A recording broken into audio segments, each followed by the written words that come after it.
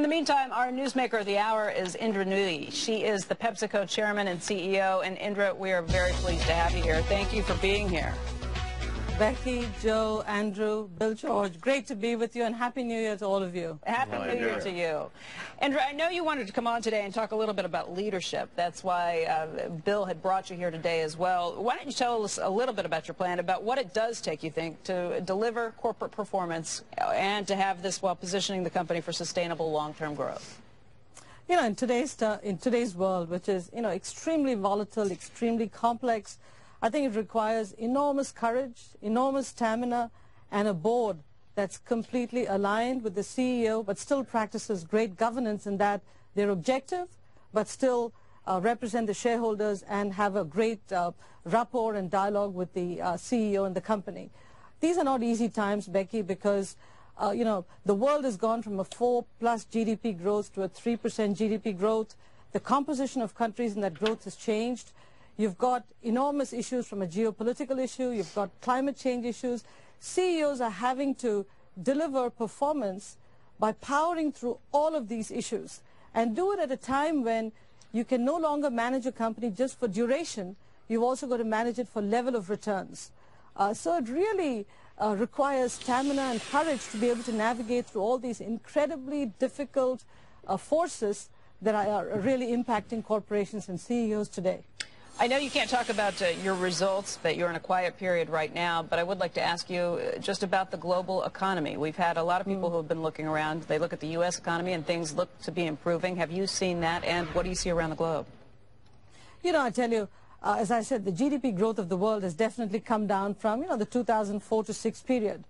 But as I look at 2012 going into 2014, 2013, 2014, we are seeing a gradual improvement in all the economies. The U.S., clearly, we are seeing some improvement in the fundamentals of the economy. The composition of it is different. We'll come to that in a second. But the underlying economy is improving. If you go down to Latin America, I think Mexico is doing well. Brazil is a bit slow, but I think Brazil will come into its own as the World Cup comes in and the economy starts to stimulate itself again. The Eurozone versus last year, we're actually expecting to see a bit of an improvement this year, which is good news. The Eastern European bloc, including Russia, about a 3% GDP growth, which, is a good number for that bloc. So we're quite happy with it. The Middle East and those economies, about 5% GDP growth, pretty good. I think the China-India aspect, that part of the world, China used to have 9-10 GDP growth. India used to have 8% GDP growth, which is really what India needs to get out of chronic underemployment. I think the growth rates in those countries have come down just a bit. And Africa is still in the 5 to 6%. So as you look around the world, this composition leads to an overall GDP growth rate, which is a point below where we'd like the global GDP growth rate to be at. But companies have to figure out how to power through GDP growth, whether it's 4% or 3% or 2%.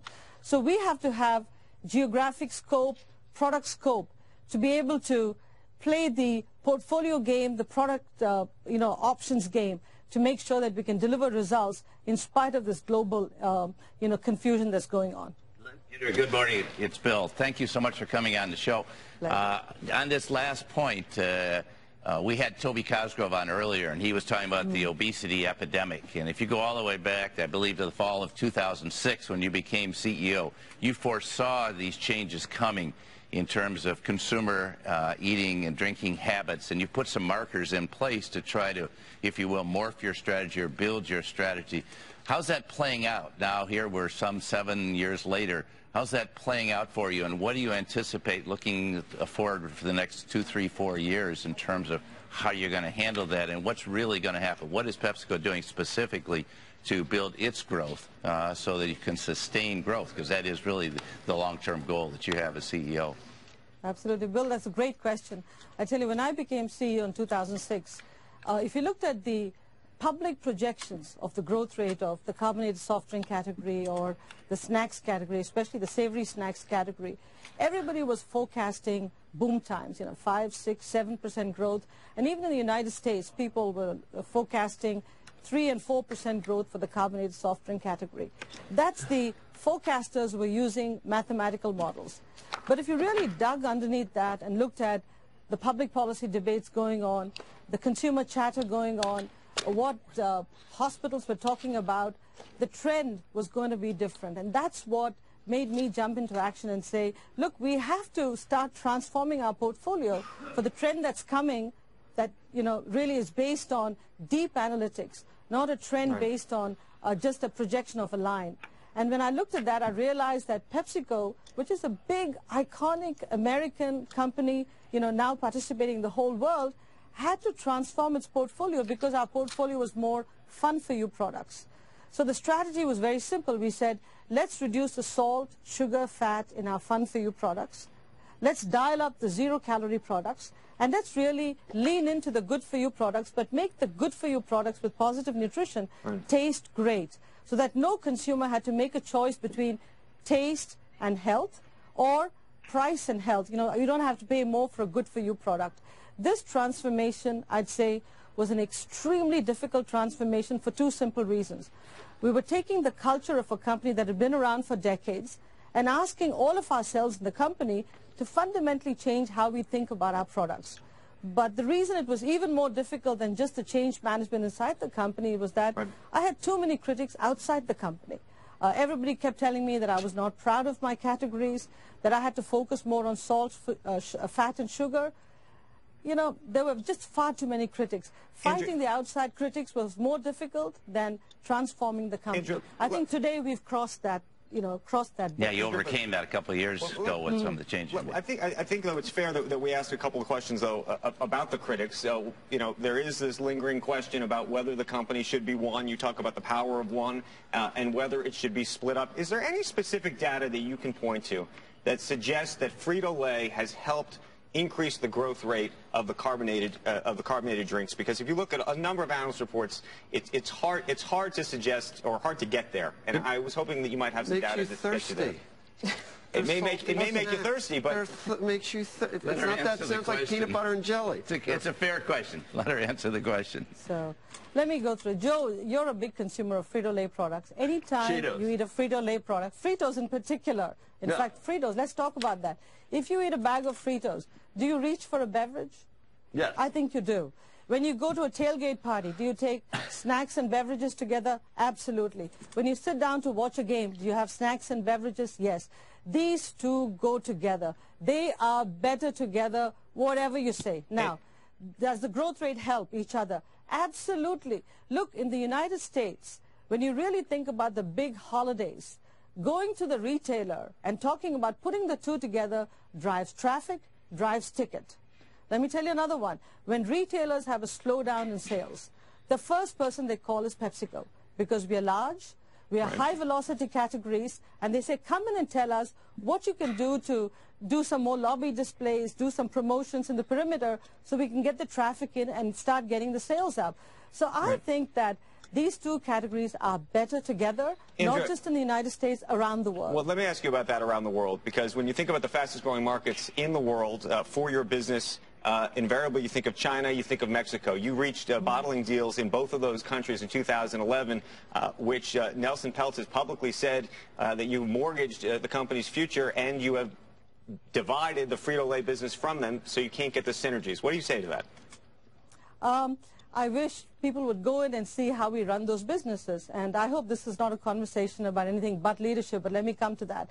If you look at China, our whole business, the marketing, how we think about the products, all of that is done together. I was in China 2 months ago.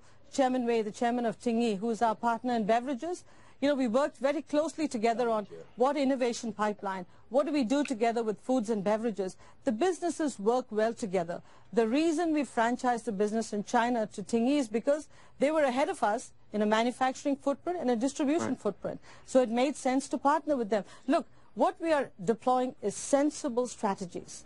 At the end of the day, the products work together. In fact, China is the only country in the world where the advertising campaign, you know, for Chinese New Year has Pepsi, Tropicana and Lay's in the same commercial. And I think China is an example of better together at its best. Right. Yeah. How do you think about this, though? You know, and analysts have said this, others have said this. When you look at the total shareholder return of the company since you joined 2006, on an annual basis, 7%. Consumer staples, 11%. Coca-Cola at 12%. And I know you part of that is probably investing in changing a lot of the mix. But do you think it's more than that? Do you think it has anything to do with the structure at all? Okay, Andrew, this is where I think it's very, very important that you look at the right time frames, because you pick any time frame you want for any company, you can make them look good or bad. In fact, I can say in the last year, our total shareholder return is twice that of our principal competitor. But let me go back.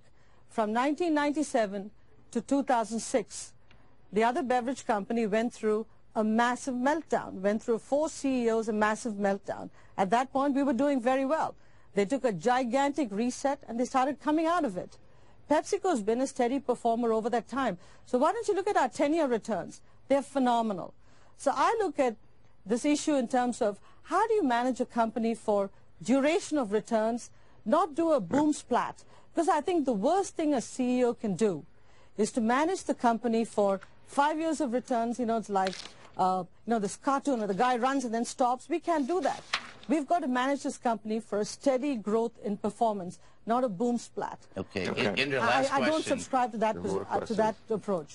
Indra, thank you for joining us. And let me say thank you for answering some of these questions candidly and forthrightly. And I know some of them are tough, but people do want to know. It took a Yale studio to get you on, and, you know, George couldn't handle it at Harvard. Thank you for your leadership, Indra, and I hope at the end of the day we're going to help get at some of these problems thanks to your leadership. Sonnenfeld wanted to point that out, that you were unable to come up with a studio. It had to be at Yale, even though you're at Harvard, right? A Yale had to come through. Anyway, still to come, the